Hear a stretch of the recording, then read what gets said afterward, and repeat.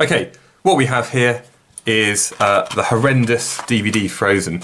Now, what I can show is if you look at the DVD itself, there's only white light in this room, but what we're seeing is a load of rainbows which are formed on this. And this is what I'd really like to talk about now, why it is that we can get this rainbow of colours from the top of a DVD or a CD. We can actually see something very similar by shining laser light, which I talked through in the last video, through something called a diffraction grating. And as I shine that light through the grating, it splits out. Now we get a huge amount of really bright maximas and plenty of minimas where there's no light coming through. And this is a bit like the 2-slit experiment, but not using 2 or 3 or 4, but hundreds and hundreds of slits. If we have some form of light source and we send that light through a diffraction grating, what we get are a series of bright and dark spots on a screen. And that's what I'd like to really look through at the moment. So perhaps we have our diffraction grating over here. We get a bright spot, which we're going to call a maxima. And then there's going to be certain minimum spots. And then we have another maximum spot over here, and here, and here, and so on.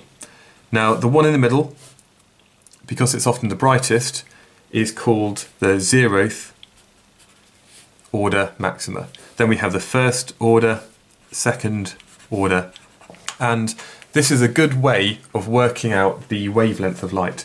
And what we say is that d sine theta equals n lambda.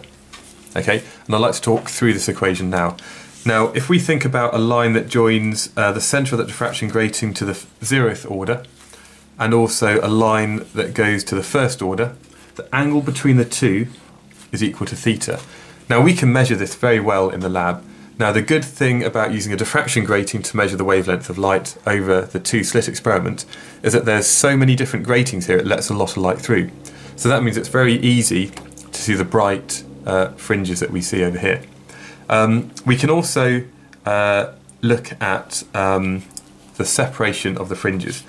Now on the slide here, there are 300 lines per millimetre, so D is equal to the distance between the slits.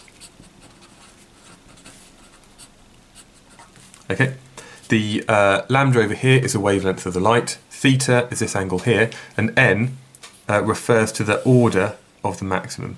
So we might have n equals 1, n equals 2, or n equals 3, and so on. Now if we set this up in the lab, we maybe want to find out or just confirm the wavelength of light. If you set this up so you've got a large enough distance to measure the angle theta is fairly straightforward, because we've got a triangle here with a right angle. We can measure this distance and we can measure that distance, and therefore we can calculate theta. We can maybe look at the distance from maybe the 0th to the 1st or 2nd order maxima, and then we can very easily work out the distance between the slits. If we know all of that, we can work out the wavelength of the light.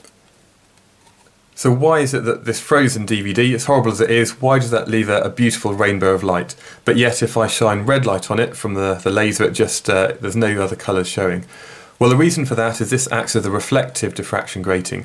What there are thousands and thousands of very, very small lines, so many hundreds of lines per millimetre, and that acts in the same way as a diffraction grating that we saw where we just had the light going straight through. And it's the light that's reflected comes out in the different colours. So if we can think about having a rainbow from white light on this, what would happen if we shone white light through our diffraction grating? What we tend to find is there's a bit of a sort of a rainbow towards the edge. When you shine white light through a diffraction grating, what we find is that this the equation we used before, where d sine theta is equal to n lambda, is very important. Now, provided we look at this, the 1st order maxima to begin with, and we think about using the same diffraction grating, we can say that sine theta is proportional to the wavelength. Now, what that means is the longer the wavelength of light, so perhaps we had red light, as opposed to something like blue light that has a shorter wavelength, we find that this one here, theta, is going to be bigger than if we have this one here. So the theta is a smaller value.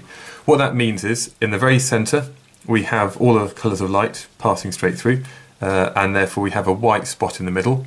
If we look at the 1st order maxima, what we find is that the blue light doesn't move a huge amount, but then the various colours of light, I can't show them all here, but I'll just colour a couple in.